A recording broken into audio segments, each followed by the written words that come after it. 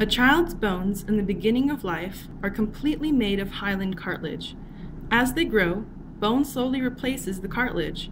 This process is called endochondral ossification.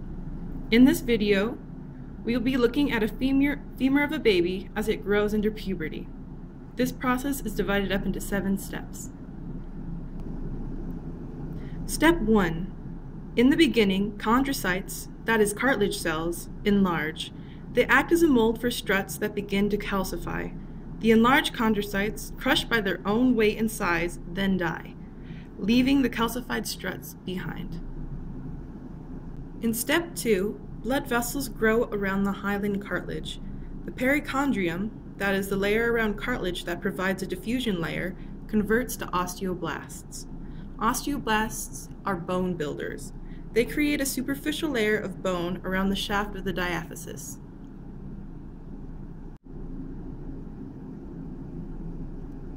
In step 3, blood vessels work themselves into the central cavern of the forming bone. This cavity is called the medullary cavity and will eventually contain red and yellow marrow. The blood will bring fibroblasts into the cavity that will differentiate into osteoblasts.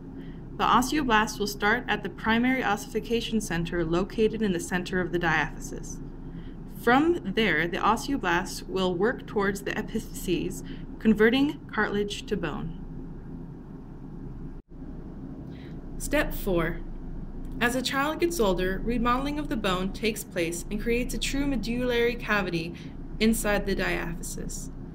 Bone works its way to the epiphyseal plate and begins engaging in converting that cartilage. It's also important to notice the metaphysis. It is where the diaphysis and the epiphyses connect.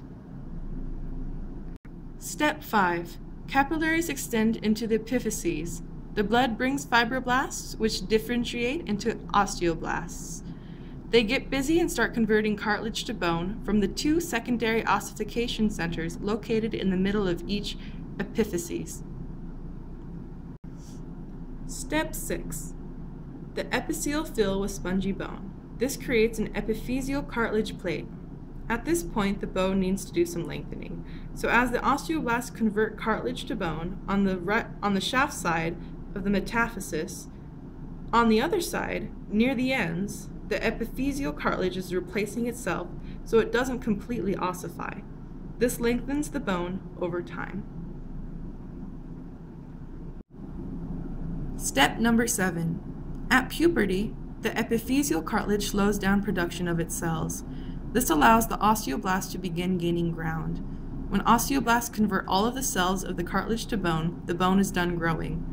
Where the last bit of cartilage was converted and where the bone eventually became one solid mass is called the epiphyseal line. It is visible on adult X-rays. A thin layer of cartilage, called articular cartilage, hangs out on the top of the femur to prevent bone-to-bone rubbing.